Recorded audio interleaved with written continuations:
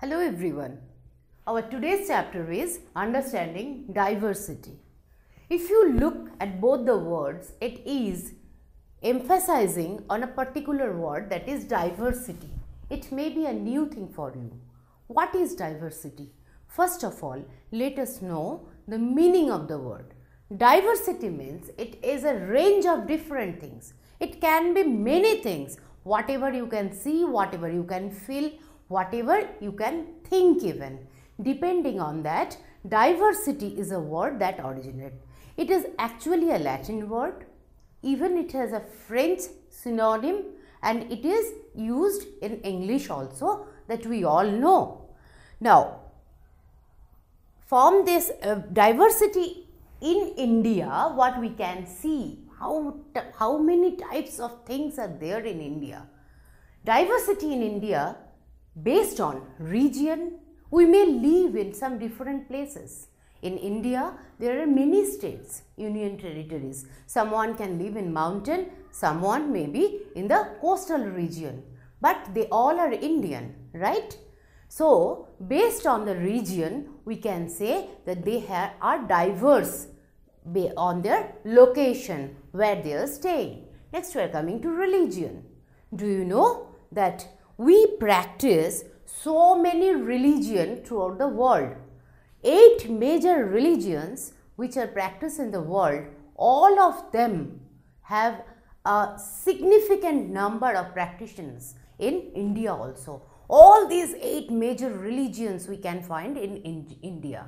We have not only that, we have some other things also. Based on this religion, their way of living also changed, and we accepted all of them. So, we have a diverse religious practice in India. Next is coming to caste. It is based on religion, definitely. We have different caste in India. What is caste? Caste is something that based on their occupation, on their professional practice, first it was assigned. Now it is depends on their birth. And in India, mostly it is a Hindu majority. As it is a Hindu majority country, what we find that many caste people are living in India. They have their own religious way to live, they have their own food habit, their own cultures, own traditions, but they are the way they are Indian, they are Indian. So here we are united. Caste also differentiate between man to man. Coming to language, in your class you can see how many people, how many students are there, their mother tongues are different. Though they are studying in the same class, same section, they are in the same age group, right? But even then you will find that they are not from the same language background. Maybe some of them came to Delhi, they speak in their Hindi language. Someone came to Kerala, they speak in their own mother tongue, Malayalam language. Someone came from West Bengal, they are Bengali. Someone from Orissa, they speak in their mother tongue, Oriya language. So, based on the language also, we can see a huge diversification in our country. Food habit. Your best food, maybe you like it is idli, dosa or upma. But someone who is coming from Punjab may like roti, paratha and his type of food. The people, the students, those who are from northeastern states like Arunachal Pradesh, like Tripura, like Mizoram, they may like something boiled like momo or the boiled noodles, that kind of food. So, depending on food habit also, we can find huge diversity in India. Think about them. How many types of food we can even imagine that if we give an option, so many types of food items you can name, right? So, depending on food habit also, we can see a huge diversity in India. Coming to the dress, your mother is fond of wearing sari. Maybe your best friend's mom is specifically like to wear salwar kurtas. It is nothing of their modernity, that the way they want to dress like, but it is their upbringing, the way they brought up, the way they have seen their neighborhood, their family. We all opt to dress our choice of dress from there itself. And maybe someone from North India, someone from Punjab, someone from Haryana, they are more they like to wear salwar kurta type of dresses, whereas some few people, those who are from mostly south or eastern part of our country, they like to wear saris. Depends on the place, depends on the region they live, their religion, their caste, the way they opt their profession, they choose their dresses. So in India we can see different type of dresses also, which give a diversity of dresses. Think now, just give yourself a brainstorming session. Think yourself how many different kind of diversity apart from the one I discussed here you can find. You will find there is many. We cannot complete this in a board in a form of a mind map. Way of thinking actually the main part that controls diversity. How I think, maybe the another person will not think at the same dimension. The way you think, maybe your best friend is not thinking in the same way. So way of thinking also give birth the way of act differently. That is diversity. Let me tell you a story now. There was a boy, his name was Samir. Yes, it is from your textbook. Samir was a poor boy who used to sell newspaper in the road crossing, signal crossing. And his mother tongue was Hindi, and he can understand Hindi only, no other languages, because that is the way he is comfortable in his family background also. They speak, their mother tongue is Hindi. One day this boy eventually met another boy, his name is also Samir.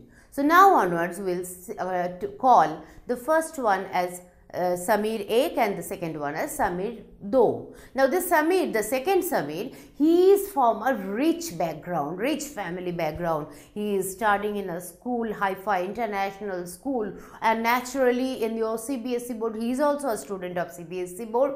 Naturally he knows Hindi, but at the same time Hindi is his second language, and his main language, the first language he is learning in his school, that is English.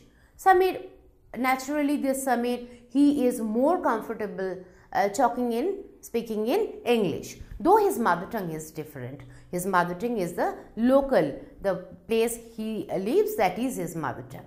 Now both of them eventually they meet together, they share their thoughts, and they find that they can be good friends of the same age group. One has no education at all, even he cannot understand what is second language and how this boy learned Hindi so well to write, to speak, and to understand Hindi so well.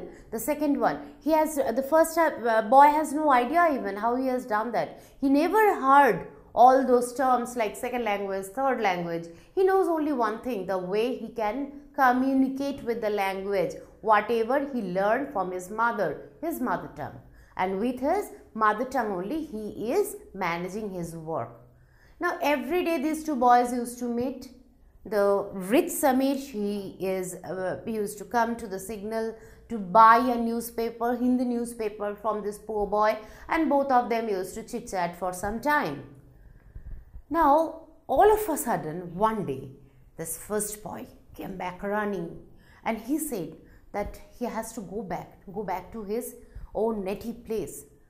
And the second boy, naturally he was worried. He asked that what happened, why you want to go back? The answer was very sad one. You know, there was a religious riot in Meerut. This boy, the first one, though his name was Samir, he was a Muslim boy, and he was very much worried for his own community. When there is a religious riot between two communities, then definitely one or other, both the communities, people, the common people, they are getting disturbed. This boy, he has to go back to his mother place, to his land, where what he called as Meerut. He has to go back there and to be with his community. This boy was surprised. The second one, he was from a Hindu family. He was very much surprised. Now from this story, They never met again. That is the end of the story. The boy went back to Meerut and this boy was here. They never met again. They never, even this boy, he though sometimes used to come to see, look for his friend, that whether he is back from Meerut or not, but he never came back. That is the end of the story. What we find here? What type of diversity we can find in the story? The language was different, though they started communicating in a common language, that is Hindi. Their ways of living was different, one from a very poor background and one from a very rich background. Another thing we can find there, that diversity, we can see there that their way of living. This first boy was a poor one who used to vend a newspaper vendor, who used to sell newspaper on the roadside. His way of living, from this age he never even thought about going to a school, though they were of the same age, and he started selling his newspapers to earn his livelihood. The other one is from a very rich background, and his parents are rich enough to provide him enough money to provide him education. Can we find so many types of diversity here? Their religion was different. One was Muslim, another one was Hindu. So religion was different, their religious practice was different, their way of living is different, the way they opt for, one for occupation for his livelihood, another one is a student, that is also different. These all are the measurement of diversity. In a story we can find so many diversified things. Think about your life, think about your friend's life. Though both of you are coming to a very good school, you are getting the same type of education. Compare both of you, you will get so many points of diversity in your own life also. That was a story I shared with you. Now let us see in India what all type of diversity we can find. We choose two places. One is from a mountain area and one is from the coastal region. We choose Ladakh and Kerala to discuss with you. Ladakh is let us start with Ladakh. Ladakh is a mountain area. It is a mountain desert we see. Do you know what is mountain desert? Mountain desert is nothing where the mountain areas are not getting rainfall at all. What will be the result? It is very cold without rainfall. So hardly people, those who live in Ladakh, the Ladakhis, they can live on agriculture. As they don't have any rainfall, it is a desert area, agriculture is not the means of their livelihood. Now what they do? The next option is herding animals. They know that the woolens, as it is a very cold place in the Himalayan region, it is a cold mountain desert.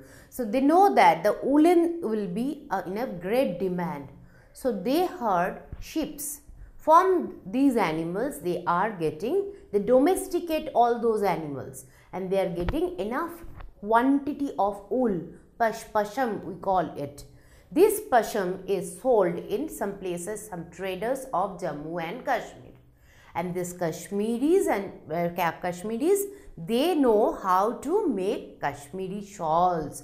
Yes, it is a famous item not only in India but in international market also. So using this pashams, using these wools which they are getting from the ships, they are earning money. They are selling it to the Kashmiri traders, and these Kashmiri traders, they are making pashmina shawls, and they earn a lot of money. The share of that money from these traders, these poor people from Ladakh, they are usually getting. How can be their lifestyle? It's very cold, I told you. Not that much of trees, not that much of agriculture in that place. So they depend on transportation of food, and as it is in the mountain area, you can easily guess even the transportation facility is not that good.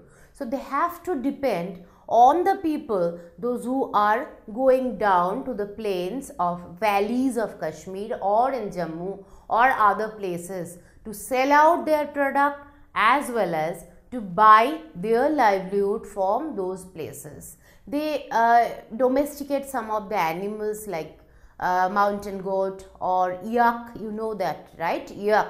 that those type of mountain animals and obviously ships from whom they are getting wools. Now, is that the only thing they can do? Luckily, Ladakh is situated in a place which is in the trade route. You remember Silk Route, the way Chinese people, the traders, they are getting their trading material to India and then from here to the Middle East. Luckily, Ladakh is on one of the trade route which is connecting Tibet and India. As it is in that trade route, they are getting some of the trading items from the traders also, and as well as they can sell some of their products to these traders also. So that is the way they manage their livelihood. How can be a school in Ladakh? Imagine that. Think about that. A school in Ladakh mostly closed entirely in the winter season. You cannot think even about that. You think your summer vacation time is summer vacation for all, but it is not at all true. Do you know that this Ladakhi student, they mostly utilize this summer time for their studies. There are quite a small number of school we can find in that place, and students, they never have this type of school bus facility as you are enjoying here in the cities. They need to walk a lot.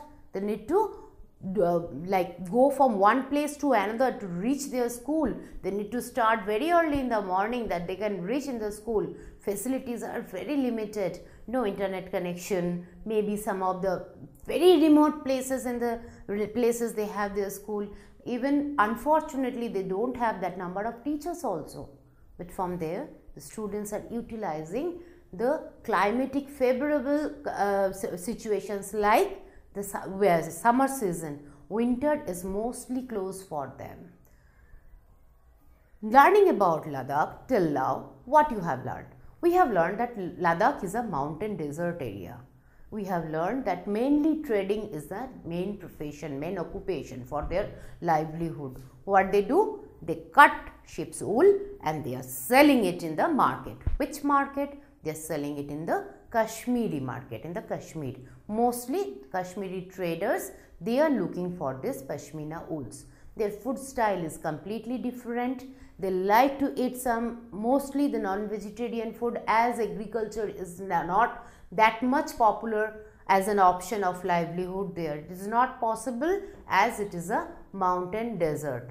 They are lucky to have a trade route from Ladakh to India and from Tibet to India, and this Ladakh is called as a mini Tibet, and they are getting some of their required material from these people like spice, like some of the other agricultural products from these traders, as well as they are selling some of their own homemade thing, maybe amount of wool and all to these people, to these traders also. What I told you about the schooling system, yes, summer is the main time when the students are learning a lot, and winter is very cold, so all the schools are closed.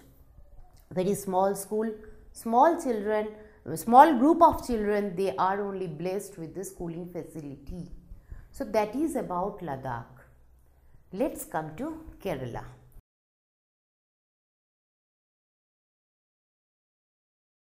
If you like this video, please give a thumbs up. Please subscribe to our channel to get more videos on CBSE syllabus.